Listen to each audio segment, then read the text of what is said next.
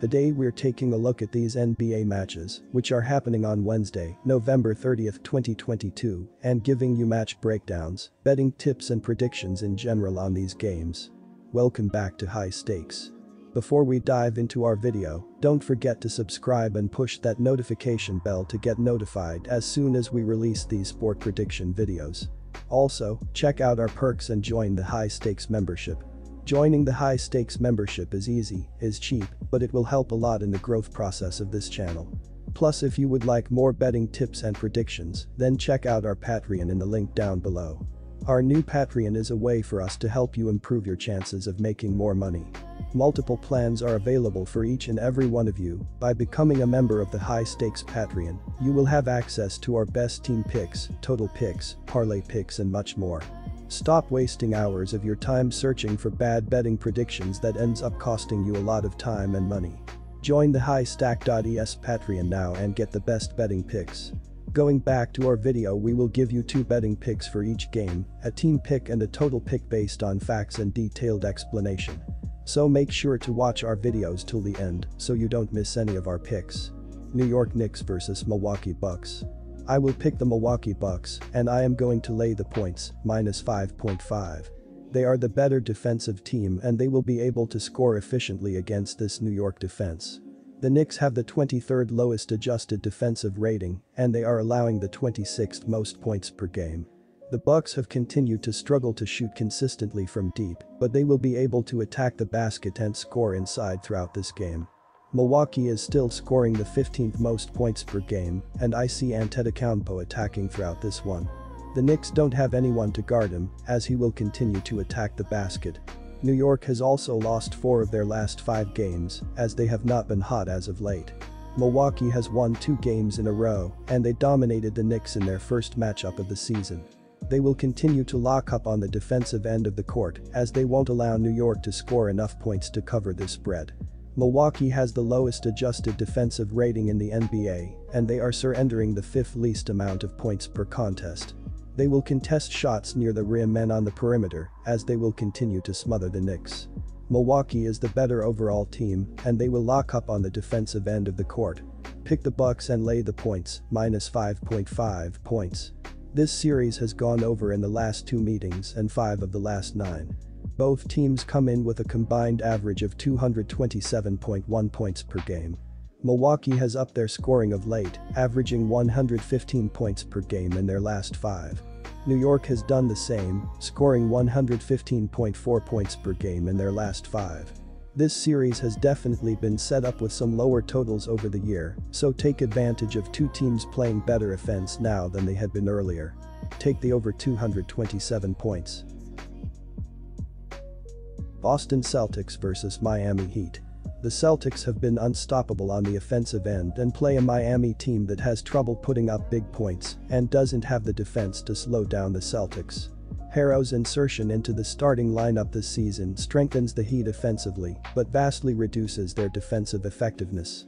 The fact that Butler will be unavailable for this game does not enhance the Heat's chances to slow down either Brown or Tatum in this game. Either forward will exploit the best matchup, particularly one that involves being covered by Harrow. This one will get away from the Heat quickly, and the Celtics will cruise to another double-digit win against a Miami team that does not match up well with Boston. Take the Celtics. The last matchup between these 2 teams in October came in at a total of 227. The Celtics are torching Nets, scoring 129.3 points per game over their last 4. Miami is averaging 103.4 points in their last 4, which isn't a whole lot, but is plenty to get us there so long as Boston holds up their end. The over has his in 6 of the last 8 games between these 2 teams, and we expect it again. Take the over 223.5 points. New Orleans Pelicans vs Toronto Raptors. In the win over the Cavaliers, it certainly helped matters that the Raptors had their best player, Pascal Siakam, back in the fold. Siakam had been out for a few weeks with an injury, but he looked good to go on Monday as he had 18 points, 11 rebounds and 5 assists in the 188 win over the Cavs. Anunoby led the Raptors with 20 points, while Gary Trent added 14, and Fred VanVleet chipped in with 13 points. The Raptors average 110.8 points per game, which ranks 19th in the NBA. They give up 108.5 points per game, which ranks 7th in the league. This is a tough spot for the Pelicans. While they are home, where they have only lost 3 times all year, they face a suddenly healthy and surging Raptors team that has back all of its key players. The Toronto Raptors have been in decent form as they've won 4 of their last 6 games overall, and they will be aiming for a 3rd straight victory after taking down the Cavaliers in a 188-home win on Monday.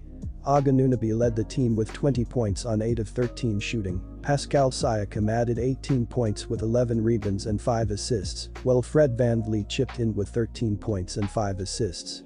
As a team, the Raptors shot 44% from the field and 12 of 28 from the three-point line, but this win was more about their defense, as they were always in control after restricting the Cavaliers to just 19 points in the second quarter. Meanwhile, the New Orleans Pelicans have been in great form as they've won 6 of their last 8 games, and they will be looking to stay hot after outlasting the Thunder in a 105-101 home win on Monday. Zion Williamson led the team with 23 points, 8 rebounds and 8 assists. Trey Murphy added 20 points, while Jose Alvarado chipped in with 15 points. As a team, the Pelicans shot 44% from the field, just 9 of 32 from the three-point line, and they committed 22 turnovers, but they were scrappy on the defensive end as they held the Thunder to just 37% shooting for the game by keeping their starters in check. The big boost is Siakam, who is off the injured list. But also, Scotty Barnes and VanVleet, who have spent time on the shelf, are back in the fold. We haven't seen that much of a fully loaded Raptors team, so look for this unit to do some damage. Meanwhile, the Pelicans have been bitten by the injury bug, with McCollum out and Ingram questionable. So, while New Orleans is a tough place to play, I like the Raptors to cover here. Take the Raptors. The Pelicans rank top 5 in the NBA in points per game, 116.7, field goal percentage, 48.4, three-point percentage, 37.6, steals, 8.7, defensive rating, 109.6, net rating, 5.3, points off turnovers, 19.3, and points in the paint, 55. New Orleans is also within the top 3rd in rebounds, 44.9, assists, 27.1, assist-to-turnover ratio, 1.83, offensive rating, 114.4, and fast break points, 14.9. The over is 11-9 for the Pelicans this season and 6-4 when the Raptors play on the road, so in a tough one to call, I'm actually leaning toward this number being broken. Combined, these two teams average 227.5 points per game. The total has gone over in 5 of Toronto's last 6 games against Western Conference competition and 6 of New Orleans' last 8 when facing the Eastern Conference. The Pelicans also hit the over in 2 of their last 3 games and have only seen a total below 225 points twice in their last 10 contests. Take over 224.5 points.